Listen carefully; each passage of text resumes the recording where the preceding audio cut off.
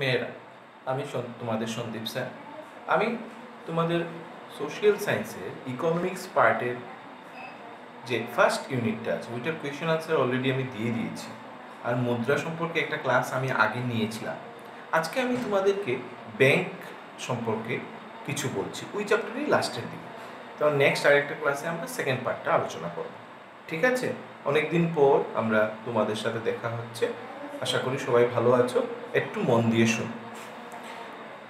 এই চ্যাপ্টারে তুমি ব্যাংক একটা পোর্শন আছে, ওই পোর্শনে ব্যাংক সম্পর্কে বলা হয়েছে। এখন প্রথম কথা হলো ব্যাংক কি? ব্যাংক এক প্রকার বিত্তীয় প্রতিষ্ঠান যে ঋণের ব্যবসা করে। কিভাবে ঋণের ব্যবসা করে? আমরা দেখেছি প্রায় যে ব্যাংকে আমরা যারা ডিপোজিটার মানে সঞ্চয়কারী তারা কি করি, টাকা নিয়ে জমা রাখি।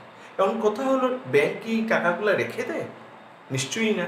সে কি করে, সে যাদের প্রয়োজন শিল্পপতি ব্যবসায়ী তাদেরকে কি করে, সে ঋণ দেয় এবং ওই ঋণের পরিবর্তে সে কি পায়, সুদ পায়। এবং এই সুদের একটা অংশ সে রাখে এবং বাকি অংশটা যারা সঞ্চয়কারী ছিল তাদেরকে আবার ফিরিয়ে দেয়। এইভাবেই লাভ লাভ ব্যাংক চেষ্টা করে সে তার ব্যবসায় কি করা, লাভ আহরণ করা। এবং এইভাবেই প্রত্যেকটি ব্যাংক প্রতিষ্ঠান কি করছে, কাজ করছে। আমি আবার বলছি, ব্যাংক একটি বিত্তীয় প্রতিষ্ঠান যে কি করে টাকা সঞ্চয়ও করে, যে কি করে টাকা ঋণও দিয়ে থাকে। এবং দুই ক্ষেত্রেই সে কি করে, সুদ গ্রহণ করে এবং সুদ দেয় এবং তার মধ্যে থেকে সে তার লাভের অংশটা নিয়ে নেয়। সহজ কথা। এখন কথা হলো ব্যাংক প্রথম উৎপত্তি কোথা থেকে হলো? তো ব্যাংকের উৎপত্তি যদি পড়ো তুমি, এখানে আছে তো আমরা ক্রাউদারের একটা কথা আছে, বা ক্রাউদার মহান অর্থনীতিবিদ, উনি বলেছেন যে ব্যাংকের যে আইডিয়াটা, ধারণাটা, এটা প্রথম ব্যবসায়ী, স্বর্ণকার, শিল্পপতি তাদের বা মানি ল্যান্ডার যারা টাকা লোন দিত, তখন এখনও দেয় অনেকে, সুদে টাকা আনি আমরা কখনো কখনো কারো কাছ থেকে, তাদের থেকে এই ধারণাটা, ব্যাংকের ধারণাটা এসেছে। এবং ইতালিতে প্রথম ব্যাংক অফ ভেনিস স্থাপন হওয়ার পর এই ব্যাংকের ধারণাটা আরও বিস্তারিতভাবে প্রসার লাভ করেছে। তোমরা ভালো করেই জানো যে ইতালিতে ছোট ছোট নগর রাষ্ট্রগুলোর মধ্যে আছে এবং ওই নগর রাষ্ট্রগুলোর মধ্যে মধ্যযুগীয় সময়তে খুব বেশি পরিমাণে কি থাকতো, যুদ্ধ বিগ্রহ হতো। এবং এই যুদ্ধ বিগ্রহের জন্য তাদের কি দরকার ছিল, টাকা পয়সার দরকার ছিল। এবং এই টাকা পয়সার জন্য তারা কি করতো, একে অপরের কাছ থেকে লোন আদান প্রদান করত। এবং এই লোন টাকা পয়সা কালেক্ট করার জন্য ইতালিতে তখন আয়ুক্ত মানে টাকা কালেকশন করার জন্য একজন মানুষ নিয়োগ করা হতো এবং তাকে আয়ুক্ত বলা হতো। ইতালিয়ান ভাষায় তাকে বলা হতো মন্টে। ইতালিয়ান শব্দ ছিল মন্টে। কিন্তু আমরা এটাও জানি পরবর্তীতে 1871-70 সনে খুব বেশি পরিমাণে ইতালি আর জার্মানির মধ্যে কি হয়েছিল, যুদ্ধ হয়েছিল। এবং এই ইতালি আর জার্মানির যুদ্ধে ইতালি ভীষণভাবে পরাজিত হয়েছিল এবং জার্মানরা ইতালির অনেক জায়গায় দখল করে নিয়েছিল, যেটা পরবর্তীতে প্রথম বিশ্বযুদ্ধের কারণও হয়েছিল।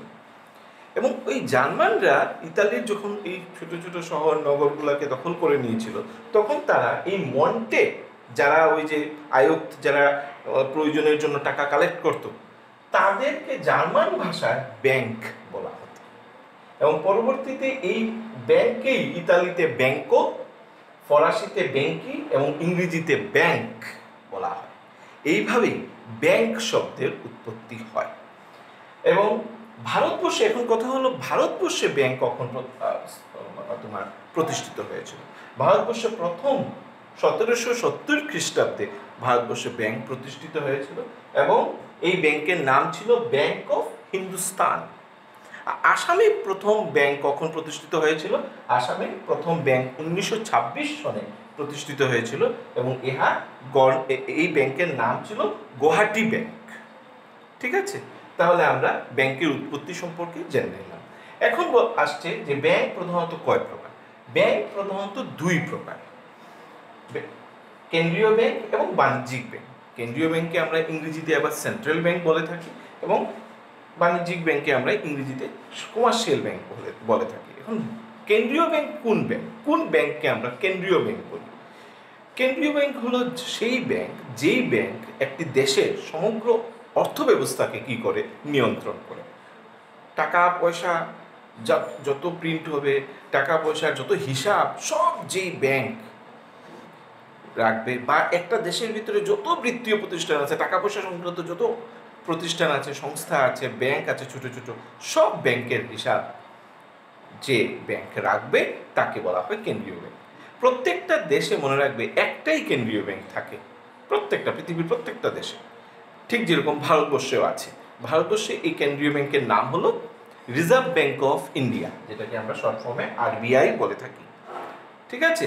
এবং আরেকটা কথা মনে রাখবে, পৃথিবীর সব কেন্দ্রীয় ব্যাংকের একটা কমন কাজ আছে, কমন ফাংশন আছে, সেটা হলো টাকা ছাপানো, মুদ্রা ছাপানো। ঠিক আছে? এই যে আমরা হাতে টাকা পয়সা এগুলা ব্যবহার করি না, এই টাকাগুলা কে ছাপায়? কেন্দ্রীয় ব্যাংক। এবং কেন্দ্রীয় ব্যাংক কি করে?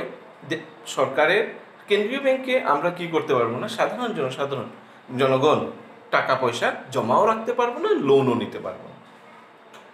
আরেকটা ব্যাংকে বাণিজ্যিক bank, commercial bank. Commercial bank কোনগুলো? যেই ব্যাংকে সাধারণ জনগণ টাকা জমা রাখতে পারে এবং টাকা ঋণ নিতে পারে, যেমন ইউনাইটেড ব্যাংক, যেমন SBI state bank of India, যেমন অ্যাক্সিস ব্যাংক, যেমন ICICI ব্যাংক। এগুলো সব কি? কমার্শিয়াল ব্যাংক, বাণিজ্যিক ব্যাংক। তো ছাত্ররা, আজকে আমরা একদম সংক্ষেপে ব্যাংকের উৎপত্তি এবং ব্যাংকের প্রকার জানলাম। ব্যাংকের কার্যাবলী আমরা আরেকটা ভিডিওতে এই সপ্তাহে দিব।